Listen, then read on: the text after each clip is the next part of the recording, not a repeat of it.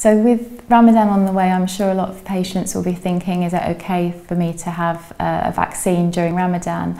And I think it's really important to highlight again that the British Islamic Medical Association have consulted with Muslim scholars about this and have advised that it is acceptable to have vaccination during Ramadan, as this vaccine does not affect the dietary function.